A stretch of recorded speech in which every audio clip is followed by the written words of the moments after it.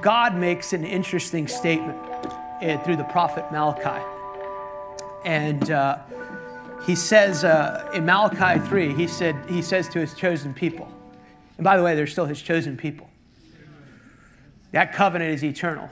Why do we care about Israel? Why do we care about God's people? By the way, it's very interesting that Israel is lots of immorality in Israel. Probably number one in abortions. I don't know if you know that. You can have an abortion when you join the army. It's part of medical care, things like that. But here's an interesting thought about God. It's really a beautiful thing. God doesn't change his mind about what he's decided. So that covenant is still there. Do what we refer to as Jews need to still be born again? Yes. But he's speaking to his chosen people. And he said, you've turned from me. This is just interesting. And they're like, how have we turned from you? Like, have we not prayed enough? Did we not fast enough? He goes, no, in tithes and offerings. Oh, that's interesting. That'll leave out, God doesn't care what you give. See, we make up stuff to tell people to make them feel better. And unfortunately, most of them are suffering financially. So he goes, will a man rob God? He goes, how have you robbed me? He goes, in tithes and offerings. It's gotten very quiet. Some of you are very intent now, so we got your attention. He's like, you've turned away from me. He holds them. I read Malachi 3, that's what he says. You've turned away from me. Like, how have we turned away from you? He goes, in tithes and offerings. Then he tells them, he goes, you are cursed with a curse. Now, I want to suggest to you that God doesn't curse anyone. He doesn't have curse to give. That's why you shouldn't curse if you're a believer. I know some of you think it's telling it like it is, but that's a demon. God doesn't curse. He doesn't have curse to give. But what he's saying there is he's saying, you're robbing me. Now notice that God takes the giving of tithes and offerings in a personal way. Who are you giving it to? Oh, no, we're giving it to New Beginnings. No, God actually thinks you're giving it to him. So think about that every time you give. I do. I might be giving it to Global Awakening, Brother Copeland, Brother Jack, but I'm giving it to my high priest, Jesus. He said, get a picture. I get a picture of that every time. So when you're arguing about what he's asking you to do, you're actually arguing with God. Don't argue with God. He's always right. Will a man rob God? You curse with curse. Then he gives a promise, I'll open up the windows of heaven. But how do you rob God in your giving? It's not like if you didn't give what he asked you to do, or if you didn't tithe today. And the percentage says probably maybe 25% of you actually tithe. That's not prophetic. That's actually the percentage of what we normally see. So let me help you with that one. Without consistency, it's difficult to fully receive everything God has for you in a promise. And without really believing it, then you'll never fully apprehend it. I'll get in that in a moment. So I wasn't planning on this, but it's in the room. You're robbing God. How are you robbing God? Well, here's how God thinks of it. When Abner came to the world, when the body of Christ, when New Beginnings, when every person in this room came to the world, I had everything that they would ever need. I took care of it all. I took care of the mortgage payment, took care of the car payment, took care of that unexpected medical expense that they had. I got it all taken care of. A number of years ago when the Lord gave me a little understanding of that scripture, I've been meditating on it for years because I was like, will a man rob God? You gotta think about stuff for a while with God to get it. The kingdom of God and the word of God was never meant to be understood by a casual seeker. That's why so many believers are frustrated. It's not like he's withholding it from you. He just has no obligation to reveal certain things to you that you're not interested in receiving. So, will a man rob? So he's got everything. He's like, I got it all taken care of. And as soon as they come into the kingdom of God, I took 100% ownership of everything. It's mine to take care of. Even if you're in a really bad place when you got born again. I'm 100% ownership of your drug addiction. I'm 100% ownership of your sick body. I got it all. And so what pleases me is if they'll trust me to receive it. And I'm a good father. So here's part of the exchange. See, when you walk with God in this area, it's really difficult to stay greedy because he's always asking for the first 10% right off the top. That's just the beginning. It's like, I don't want to get greedy. Oh, don't worry. He'll make sure if you really walk with him, you won't get greedy. He'll keep making you plan. That's part of the great process. See, everybody believes in prosperity. You just have to ask yourself, do you believe in prosperity God's way? How do we know everybody believes in prosperity? Because if I gave you a $10,000 raise or gave you a $100,000 day, most of you are like, I'll take it. Thank you, Jesus. You believe in prosperity. I have never seen anyone. I fly every week. I mean, they think they're awesome. Like, I'm 2 million miles on Delta. The frequent flyers, they like that. I've never seen anyone on Delta when they give them an upgrade, like, no, I'm fine. I'm good. Especially on those international legs. They get beds on those. Those are nice. I slept on those. Thank you, Jesus, for beds. I flew to Africa last year. I don't remember anything. I was out. No, I really don't. Thank you, Jesus. You know, I didn't say I'm not worthy. Everybody believes in prosperity. Amen. The question is, do you believe in prosperity God's way? Everybody believes in prosperity. If I said I got $100, how many would like $100? Yeah, sure, yeah. Because it's naturally in you by God. It is. Only a devil would make up that God's people should be poor. I think about it. Sometimes unsaved people know stuff. Yeah. A doctor knows you should be well. Sometimes Christians don't know that. Think about how we've created doctrines to keep people out of that. So as a good father, what do you rob God of? You rob him of being your total source of supply in that area. God's not mad at you. You can go to heaven. You can go to heaven and never tithe. You can go to heaven and never give an offering. But you'll never maximize him as a good father. Come on. Will a man rob God? So he brought me back to when I was finishing an undergraduate degree. It was a little while ago, like 20 years ago. I'm getting older, but I'm not aging. Keep that one going. Yeah. Getting older, but on age. And I'm enjoying getting older. I am. Yeah. America's obsessed with being young. Hopefully, biblically, you know some stuff after you've got, hopefully you know some stuff, after you've gotten older. But aging doesn't make you smarter. Amen. You just might be in dependence. Hopefully you're maturing. Time doesn't make you mature. But the Lord brought me back one time when I was reading Malachi 3. I had decided to go to graduate school a few weeks later. So I'm at graduation. I signed up. My dad comes up to me and he said, hey, congratulations. Very happy. I had a partial wrestling scholarship. I know you can tell I was an ex-college athlete. Yeah. No, you're wondering. Many of you are probably wondering that. Yeah. Yeah. That's New Jersey humor. So in Africa, they were like, what? Is he joking? Is he real? I'm not sure. And he said, your mom and I would like to pay for your graduate school. He said, remember that moment? You knew you were supposed to graduate school, and your earthly father had money laid up for you to do it. He goes, I got money laid up for my people in everything I call them to do. But they rob me when they don't trust me in that area. That's why faith pleases God. Come on. Why does faith please God? Because it's a joy for him to take care of you. It's a joy for him to be your resource. That was not in my notes either, but it's right. Lord, thanks for today.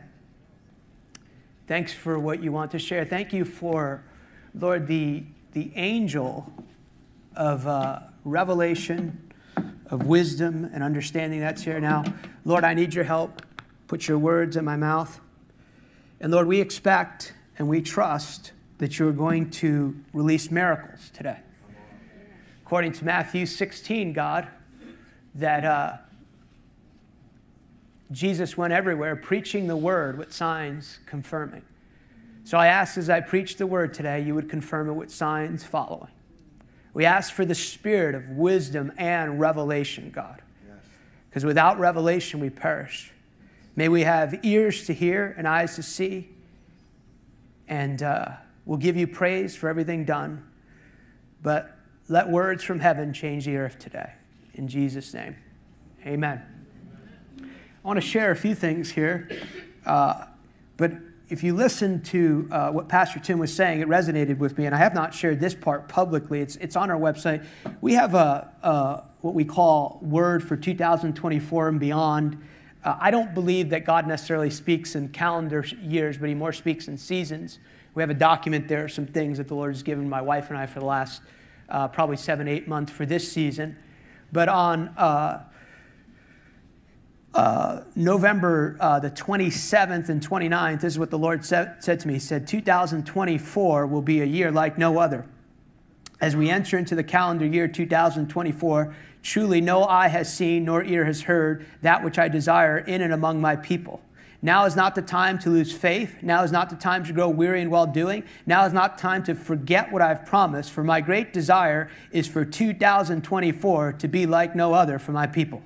By the way, I wasn't going to share that this morning, but then I remembered that when he was saying that, because I do sense that. I like every new year, but there was something about this new year. I was like, there's something that God is really wanting to get to his people in this season. Yet you must stay in the rhythm of the purposes of God. You must not become distracted. You must not look to the world system to determine how to act at this crucial season in the history of the world. Be vigilant to obey. Be vigilant to fully draw near to me. Be vigilant to stay offense-free, and you will begin to experience a season like no other. For this generation of people on the earth will be a people who dream like Joseph, and in the middle of famine display my exploits in every area of their life. Yeah, give him praise for that. Then there's another space that the Lord pointed me out to before the beginning of the year, and it was from December the 22nd, and that's a part I want to zero in for at least the next hour or so. So I'm glad you didn't laugh. Some people get nervous. And this is what he told me on December the 22nd. My greatest passion is for people in the earth who are truly progressively coming to know me, who know my ways, who know my heart, who know what to do, when to do it, and how to do it. This is a season of distinct change and turning. I'm releasing heavenly blueprints to my people, and this is the part that just so jumped out to me. To live with the purpose of Joseph, have a heart of worship of David, have the excellence of Daniel, and know how to build like Nehemiah. At the center of what I'm doing in the earth is a people whose greatest desire is to know me. A people who have come to know the pleasure of experiencing my beauty and presence as a lifestyle. So I invite my people to know me. For many of my children have secondary understanding of my ways in the earth. I'm inviting my people to know me, to experience me, and walk with me all the days of their life in the earth. This is my greatest desire, that my people would know me. What did he tell us too through the prophet Hosea? My people are destroyed. Not because of the devil, not because of the demons, not because of any trauma that's happened to them. All can stop you, but they're destroyed for a lack of what? Revelation knowledge. And I want to go back to this moment here, and I think God was emphasizing, I wasn't planning on going to that Malachi 3 thing, but it's vitally important that you become fully convinced in the things not only that God has said in his word, but God has said to you personally as a rhema word, whether it be prophetically, whether it's in your time of fellowship with him. It's really, really, really, really important that you fully agree. Because unless you fully agree, unless you fully embrace, and it can be a beautiful process too, of wrestling with, and I say wrestling, I don't know if I know a better term, but really finding out why you can't receive something that God said to you. And I was thinking about this, was going into our New Year's event this year. I had felt like the Lord asked me to say something about my journey and him telling me I'm a prophet and these different things. And I realized that over the years, that a number of occasions, the Lord had told me certain things about this area of my assignment. And I call it my assignment because assignment is part of your personality and identity, but it doesn't define you. And personhood never precedes a person's ministry calling. You'll never see a phrase in Scripture, the Apostle Paul. You always say Paul the Apostle. So God establishes the person before he wants to establish the strength of the ministry call.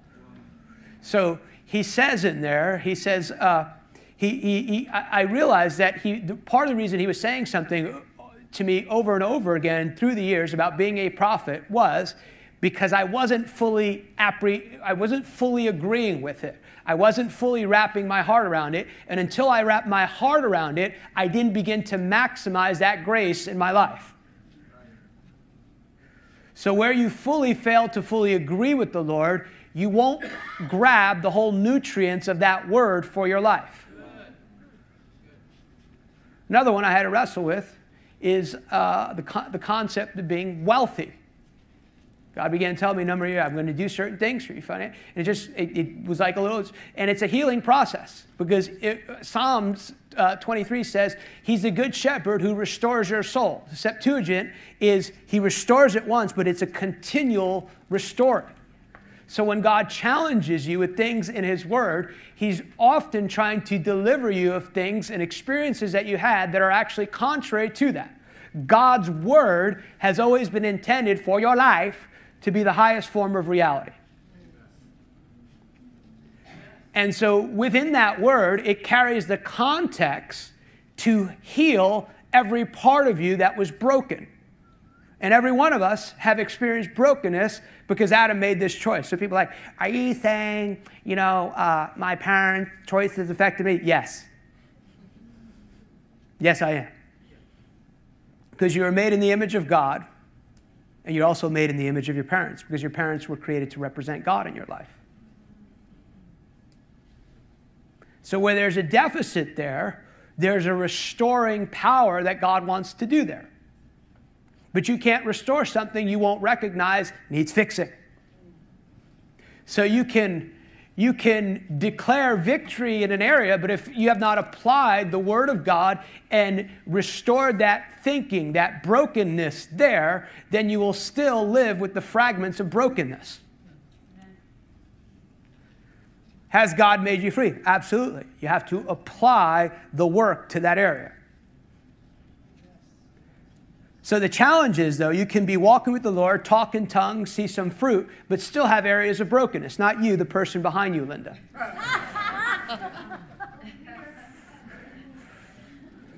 So often, if we've been around the things of the Lord sometimes, we have added the Lord and we have had that dysfunction so long, what we think is normal is actually bondage. Bondage to relationships, bondage to ideas. We can identify often the big quote-unquote addictions, but it's often the subtle places because in your life, God also wants to reset generations. People are like, how can it be my family affected me? How can it be that Adam affected us 5,000 years ago? We're all a result of that. It's like, people have such trouble with that. Like, yes, we've all had an injustice done to us because of what Adam did. But we've all had justice done to us for what Jesus did.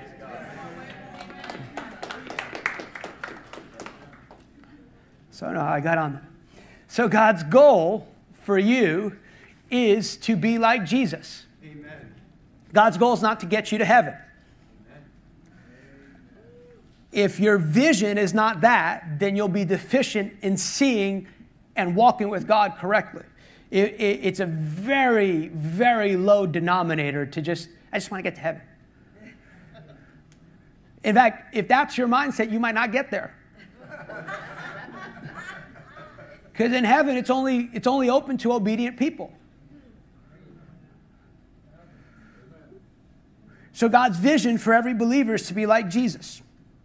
For those this is Romans 8, apostolic teaching. For those he foreknew, he also predestined what? To be conformed to the image of his Son, so that he would be the firstborn among many brothers. So Jesus is prophet, priest, king, God, but also our elder brother, also the one who reestablished the human race because he was the second Adam.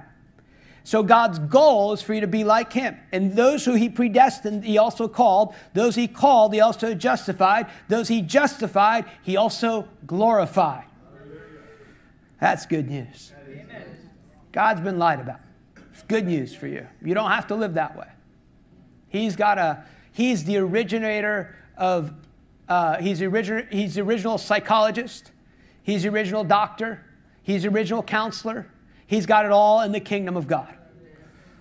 He restores every part. Broken emotions, ideas, concepts. So in the Old Testament, we have this concept called types and shadows. Paul said, again, apostolic teaching in Colossians 2, or in respect of a holy day or a new moon or a Sabbath, these are shadows to things to come, but the substance belongs to Christ. So we have certain people that we refer to as types and shadows of Jesus. 1 Samuel 3, there's this prophecy of that God will raise up a faithful priest who will do all that is in the heart and the mind of God. It's interesting.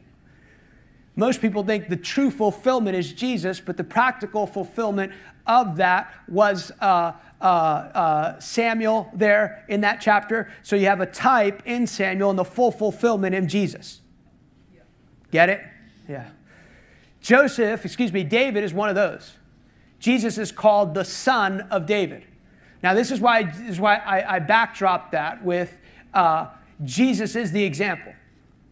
Because David's got some characteristics that we want to follow as New Testament people. You don't want to follow his example of adultery. But he's got some New Testament characteristics. In fact, in the book of Acts, what we refer to as the Jerusalem Council, it says that in the last days, God is going to what? Rebuild the tabernacle of David, right? If he's going to rebuild the tabernacle of David, he's going to need New Testament people like David. So David is a type and shadow of Jesus.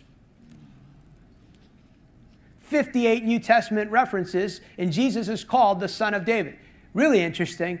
The Bible's interesting. If you're bored reading the Bible, get born again today, please. You know, people, their whole ministry, their whole lives was spent on interpreting Scripture into common languages. That's what they spent their whole life doing. Got at least 12 translations on that iPad. Most people figure out some things when they start reading Scripture. What's your problem? Please read your Scripture. Luther changed, literally, this is no exaggeration, he literally changed the world with half a verse. He didn't get some other things right, but at least we thank God for that. The just shall live by faith. He could not figure out how God could actually like him. And he figured out, it's not anything I've done. The just shall live by faith.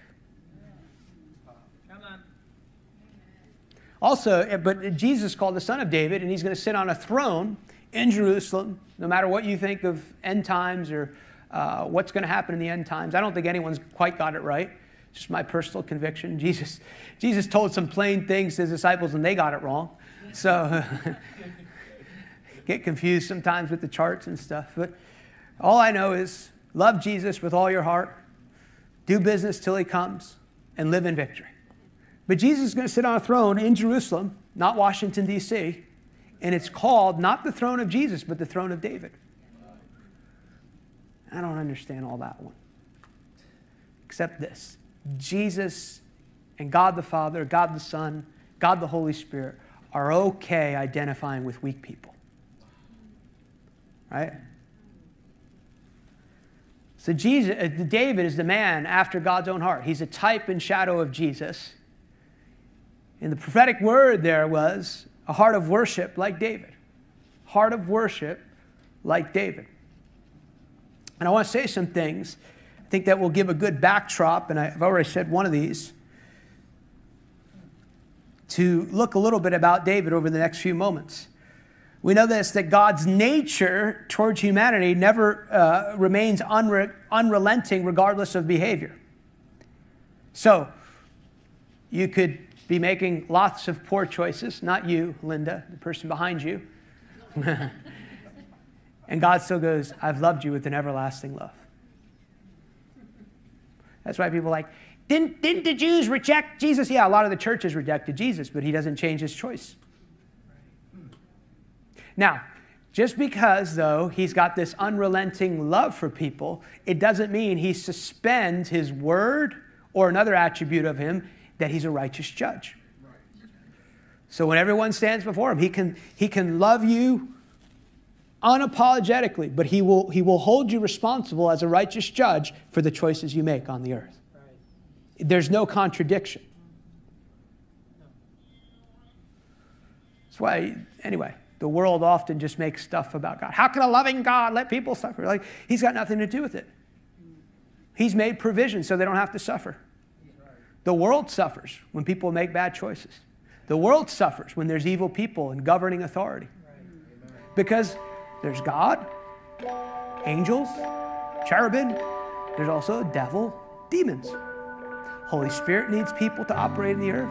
So do demons. This season I will bring a birthing, a manifestation of prophetic words from long ago. It will be a renaissance move of my spirit in the United States. It will be a move of my spirit that will be characterized by the power of God, the glory of God, and a revelation of my Son. Focus, steadfastness, and perseverance are essential to navigate the coming season. Do not lose heart. Great will be my people's fruit and reward in this season.